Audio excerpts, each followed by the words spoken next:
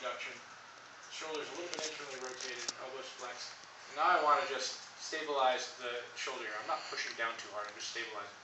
And then I hold both hands and I create this motion.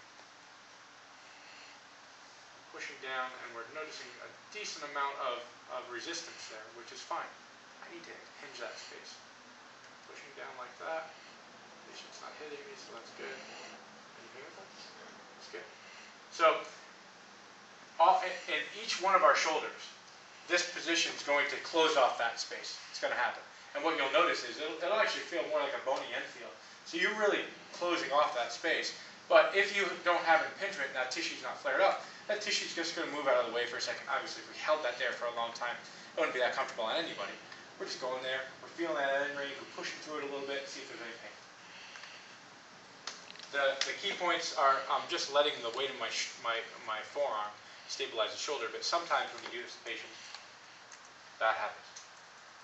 Their scapula rides up, they even side bend a little bit, and you're not actually getting that motion. I can have this position, make it look like I'm doing this, but all I'm doing is side bending at my low back. I'm not actually getting internal rotation there. So just watch for that. I stop it by just keeping my forearm there just to make sure that shoulder's not hiking an exorbitant amount. So now Neer's, and again, all orthopedic tests are done bilaterally. For the sake of time, I just show you on one side. For Neer's, I need to just put my hand over the top of the scapula like this, right there. And I'm just holding that down. I'm not pushing it down hard or anything, I'm just holding it there because now I'm going to internally rotate and then flex the shoulder until I feel like it's not going to go any further without the scapula moving. If this goes any further than here, it's all scapula. See what happens? I kind of let up, and there we go. So hold it down, push it up, push through a tiny bit into that space.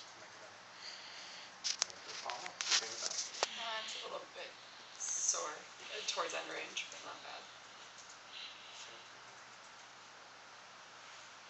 Pushing through a little bit, maybe pain. Yep. Good. So maybe a little bit positive with the first part of Neer's, but Hawkins-Kennedy was negative, so I'd be a little bit suspect about that. It could be, if you notice, most of these tests, except for like one or two, don't have very good specificity. So if you get a positive, you still really don't know that it's definitely impingement. I think specificity on this is 68. So it's like, you get a positive, we still don't know. That could be other things. And the interesting thing is, if you just skip to the end of the handout, I got a kind of evidence-based grouping. And for subacromial impingement, the evidence-based grouping is Hawkins-Kennedy, painful arc, which is just a movement that's described at the end of the document.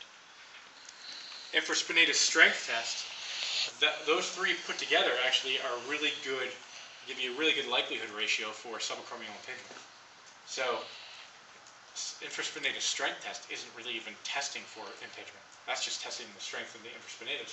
But if you combine those three things together, you get a really good predictive value for subacromial impingement. So what I'd like you to do is take just like 3 minutes each person